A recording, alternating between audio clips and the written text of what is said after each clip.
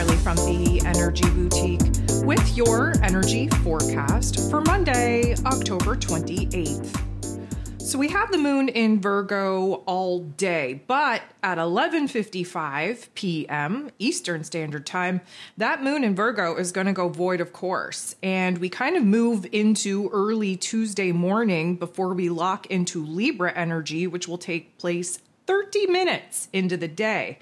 And of course, if you listen to the ascension forecast for this week, you would know that I've already kind of mapped out for us that we're going to be put back on that teeter-totter that we experienced through eclipse season, through Libra season, most specifically when the moon moves back into this Libra energy. Of course, we've been in this Virgo energy, analyzing, and under the sun in Scorpio and Mercury in Scorpio, we're picking things apart. We're breaking things down. We're bringing up old things, old topics, old themes, because we're operating from a new version of self. Therefore, we have a different lens. Therefore, we're operating from a new level of awareness, and we're starting to piece together certain dots that were right in front of our face that we couldn't see the connection with.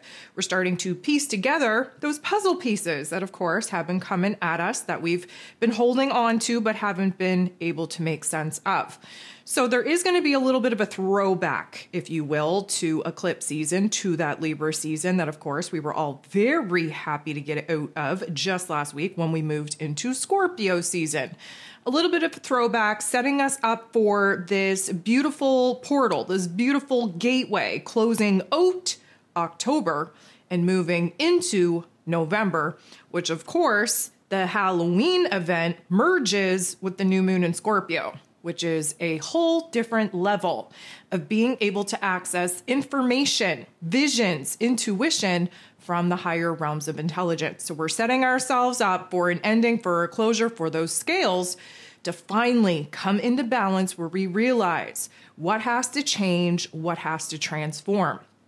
So very interesting energy, very interesting transition, and of course, an interesting day. So of course, the moon's still in this Virgo energy. We are focused on trying to create organization in our inner realm between our heart and our head. We're trying to analyze, focus in on the problematic areas in order to come up with solutions, improvements, if you will, on how to make things better.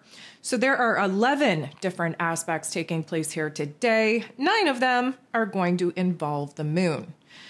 The moon in this Virgo energy going to semi-square, create a little bit of tension and conflict with the sun in Scorpio energy. So as beautiful as it is when Virgo and Scorpio energies get along, because of course we're analytical, we're deciphering things, we're reading between the lines, we're putting the pieces together and connecting the dots.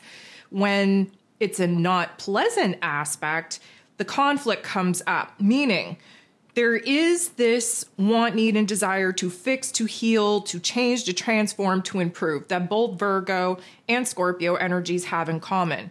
But the moon in our inner realm is still trying to organize our emotions, organize how we're feeling about certain people, places, and things that we know, technically speaking, are coming to an end. The sun, shining a very intense light in the Scorpio energy, is showing us what we truly desire, reminding us of what it is that we actually want. Because when we're in that intensity and we're thinking about what it is that we want, what we need, what we desire, it helps to put into perspective and it helps to kind of lessen the blow, if you will, with the people, places, and things that we need to close the door upon.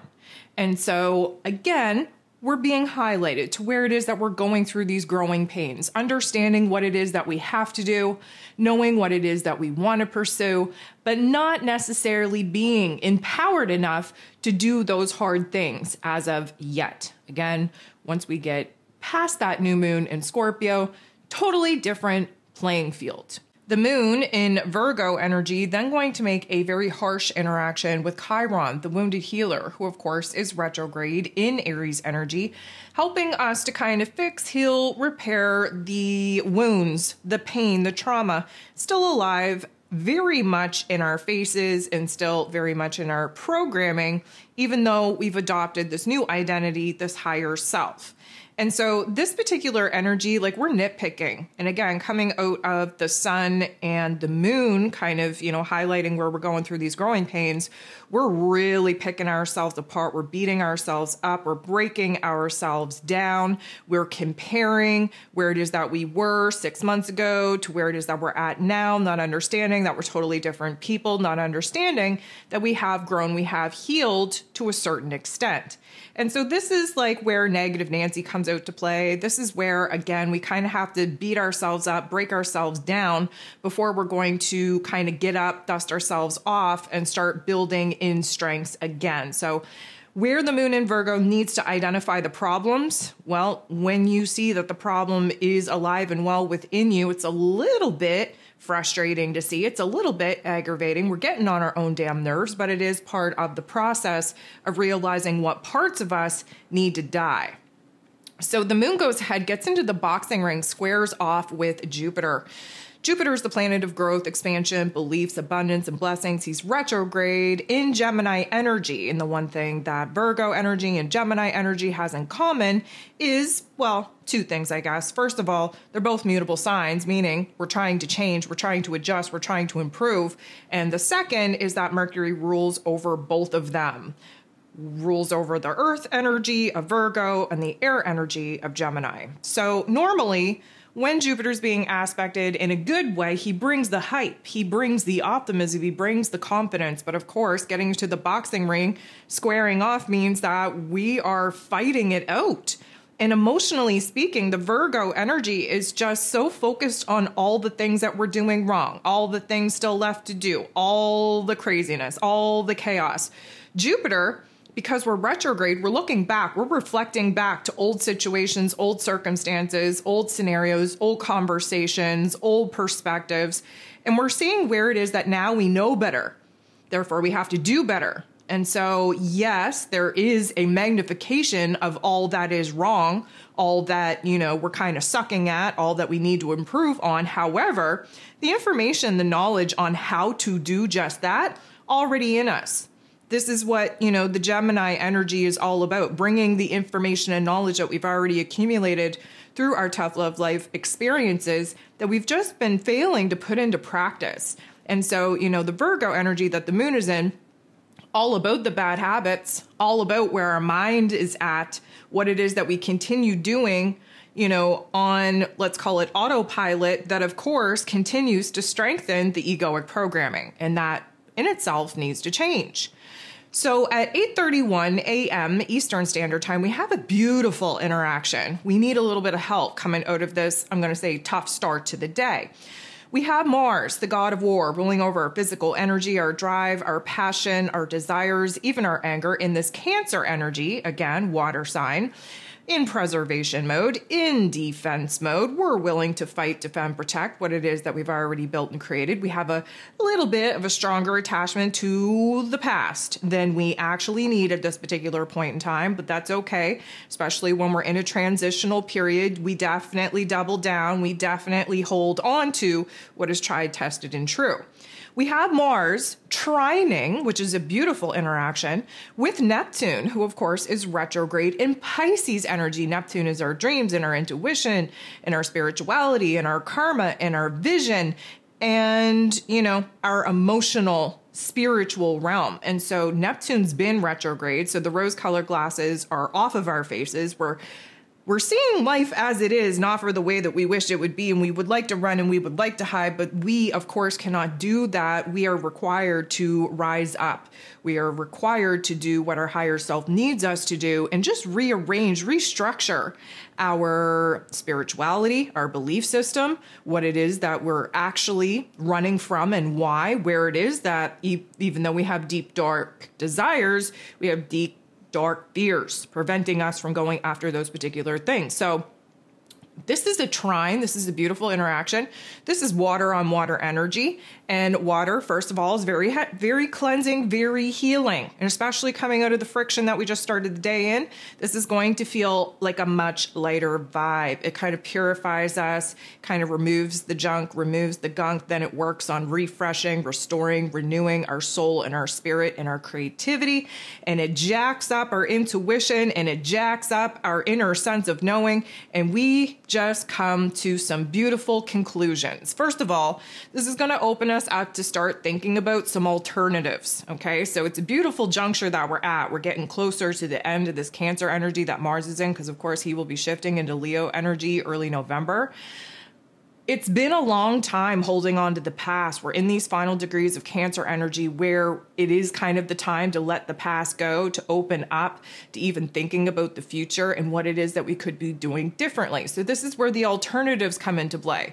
This is where we're kind of experimenting with an inner vision, Neptune energy, on what it would be like to take one path over the other and vice versa, and compare the good, the bad, the ugly. This is a time where we're going to feel hella inspired, hella motivated. We're letting go, let's call it anger, but realistically, it's the rigidity, the state of paralysis of anger that we've been in. We've been in a holding pattern. We've been just so frustrated and so confused and so unsure of what it is to do that anger has just been kind of, cultivating this state of paralysis. Now we get to let go of that and replace it with inspiration, with motivation, with determination, which is a much better form of the anger and frustration that we've been sitting in. So this is going to help us just cool down just a tad, take that, let's call it sharp anger, just round those edges off and actually use it for us instead of having it used against us. We could come up with creative solutions. We could see actual physical moves being offered to us to move on, to move forward, especially in closing the door on particular topics and themes of the past. This is an energy, and this is kind of like an oxymoronic thing, because Mars just wants to charge forward. Neptune just wants us to slow down. And so there is this inner balance that we have to come to, that we have to find, so that we're cultivating the inspiration, the fire needed, and we're refining the vision, the clarity that we actually need on our dream and vision, so that we know exactly what to do to execute this path, plan, and strategy. And we're just kind of trying to get in alignment. Again, the major change of Scorpio season is the change to our soul and our spirit. Once that happens in our inner realm, we can take action and make moves to rearrange, restructure our physical realms to start mirroring back to us what it is that we've already arrived at. So it's at this particular point that we're kind of hyping ourselves up. We truly believe that as long as we can have a vision, back it up with the appropriate emotion, have the appropriate plan and strategy put into place, we can actually manifest this. And of course, that is the manifesting equation. And if you want to know more about that, there's an elemental energy course over on my Patreon that as a Patreon you can have access to help you understand your elemental energy profile and the equation needed in order to actually manifest. So this is a huge green light go ahead in finding the path, the clarity, the direction that we want to take, as far as kind of piecing together where it is that we would like to go from here. So a lot is coming out of this particular interaction.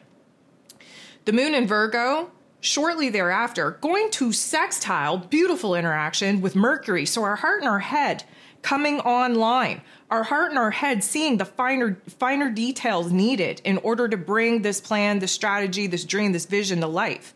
And, the moon in Virgo focusing in on the smaller, minute details, the Scorpio energy seeing how the interconnectedness of all of the things that need to kind of fall, the dominoes that need to fall in what order. How we're going to initiate this, how we're going to, again, stay focused to actually see this transition through, and hopefully where it is that we're going to end up on the other side of this major transition in life. So we're definitely piecing things together. We're feeding off of that Mars and Neptune trine and having our heart and our head get in alignment, get in agreement, understanding, the plan, the mission here. Huge, huge sense of clarity. Now, as you know, just when things are getting good, we can't stay on that path for too long. The dark egoic programming going to try and pull us back into the funk. Starting with Venus. Venus being the goddess of love, beauty, worth, pleasure, and money. She's in the Sagittarius energy, a little bit more free-spirited, open, adventurous, willing to try different things in order to create happiness, joy, safety, security, stability in her day-to-day life. Venus, she's getting into the boxing ring. Who's she's fighting? Saturn. Saturn is the Lord of Karma. He is retrograde in Pisces energy. He will be going direct here early November, but he is not direct yet. This has been an inner realization of where it is that we need to boss up, rebuild, restructure our belief system, rebuild, restructure our sense of worth. And because this has everything to do with the change of heart that we're going through, and therefore the change of the path in which we want to be walking, because of the change of the dream, goal, and vision that we now want to pursue. So Venus and Saturn coming into a square is going to highlight where we're going through major growing pains, especially in that heart space. Here's the thing. Saturn kind of brings a little bit of a pumping of the brakes, so to speak, like a little bit of a restriction, if you will. And so we kind of feel like we aren't giving our fullest to the people around us, if you will, especially where Venus is very connected to relationships. And so we're feeling a little bit withdrawn, a little bit held back, even though we just had this beautiful realization, this little amount of clarity that is helping us piece together what we have to do and pursue to take kind of care of being the creator of our futuristic situations and circumstances. Even though that feels good, just when we start feeling good, we start getting discouraged. We are not feeling, when we are present in the here and now, that the dream that we just got downloaded with, the inspiration, the motivation that we just felt, we don't feel it in the present moment. What we feel in the present moment is the weight of the world that we once wanted, that we once created, that we're currently living in, that we have no want, need, and desire to continue to live in. We feel the weight of the world weighing on our shoulders. And that in particular gives us a very, very dark, heavy energy where it's almost like we are gaining the worst reality check on what actually has to be done in order to set ourselves free to pursue this new path, this new vision, this new goal, this new dream. So it's almost like we start slipping into the negative Nancy narrative. It's almost like we are realizing that, the want, need, and desire, the craving to make change, the craving to be living in our futuristic reality, well, it's pretty strong, but it's not as strong as the fear, the doubt, the insecurity rising up within us, the weight of the world, again, weighing heavily on our chests. And so we're kind of having a little bit of difficulty understanding where it is that we're going to dig deep and find this boldness, this bravery, this courage to do all the hard things that we're realizing right now, technically speaking, we don't want to do. Side note, we will gain that boldness, bravery, and courage once Mars moves into Leo energy, again, early November. So we're hella sensitive, and we're not really feeling good about the fact that we are the creator of our own destiny, because right now we don't feel strong enough to do what needs to be done. Here's the thing. The sun in Scorpio energy is then going to make an awkward interaction with Jupiter, the planet of growth, expansion, beliefs, abundance, blessings, who of course is still retrograde in the Gemini energy. So now we're realizing, guess what? We want so much more from our lives than we're currently getting. Oh my goodness, we realize that we want this dream, this new vision so badly. We understand what needs to be done. We understand that we're not really empowered right now to do all of those hard things, but man, do we ever want change. We desperately want more than what it is that we're currently getting. Here's the thing. Jupiter magnifies and he over exaggerates. And the thing about it is that the sun, of course, in Scorpio energy showing us damn well where change and transformation needs to take place because we have new desires that we want to bring online. The Gemini energy that Jupiter is currently retrograde in has us divided. Again, one foot in the present moment attached to the past choices that we've made in order to create this present moment, and one foot in the present moment thinking about the futuristic vision, goal, and dream that now we want so desperately that we're having a little bit of an anxiety attack, thinking about all that needs to be done before we're actually going to be living in it. And so this is the point in time where, again, whatever state of being we were in, thus Venus and Saturn highlighting where it is that we were feeling that pressure, we suddenly get that state magnified. That's not going to feel good. That's going to turn the volume all the way up on us feeling blocked and challenged and us feeling negative and us feeling like we don't know if we have what it takes in order to achieve this new reality, this new vision that we're currently starting to piece together. So again, it's an over-exaggerated emotion, but it is an emotion nonetheless, and it can make us feel very trapped in our lives, very much like our back is against a wall. Side note, that's what we need to feel in Scorpio season in order to get out of our own damn way. We have the moon in Virgo trining, beautiful interaction, with Uranus, the Great Awakener, who is retrograde in Taurus energy. Love, love, love this, especially taking place right after this like profound darkness and weight takes over us, because Uranus gives us a lightning bolt of perspective, has us seeing the other side of the coin, has us seeing solutions where, you know, up until this point, we were just banging our head against a wall. Here's the thing, Uranus being retrograde in Taurus energy is kind of showing us where it is that we're holding on to the old, to the attachments, to the people, places, and things that the old version of self had built that we're no longer resonating with. The moon in Virgo energy analyzing, why are we doing this? Why are we holding on to dead weight? Why are we choosing to stay in a state of paralysis that we've been praying for an escape from? Why are we not doing anything about it? Why are we resisting these changes? This is a trine between earth energies. This means that suddenly in our physical realm, we're seeing the way out. We're seeing an option and an alternative that we didn't see before. And once you know, you can't unknow it because it nags at you until you try it. And this is a beautiful thing. The moon is then going to sit across from directly opposed Neptune. So of course, you know, this is going to take the wind out of the sails that we just kind of received from the moon trining Uranus. Whatever, the moon is sitting across from Neptune.